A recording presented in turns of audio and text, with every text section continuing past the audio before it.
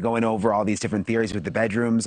This changes a lot of that. I'm assuming the police didn't necessarily want that information to get out, but it was said tonight at the vigil.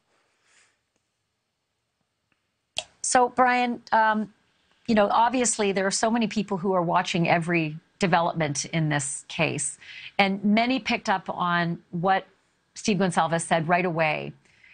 Do you have any idea? I know it's very, very recent. It just happened in the last hour or so. But do you have any idea if that has concerned the police, that detail is now out in the public, that the two girls were in the same room and in the same bed and died together?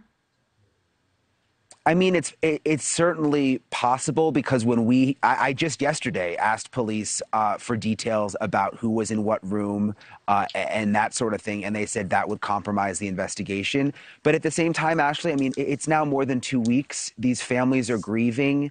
This was a memorial service. Thank you for watching. Go to newsnationnow.com to find NewsNation on your television provider. And don't forget to click the red subscribe button below to get more of NewsNation's fact-driven, unbiased coverage.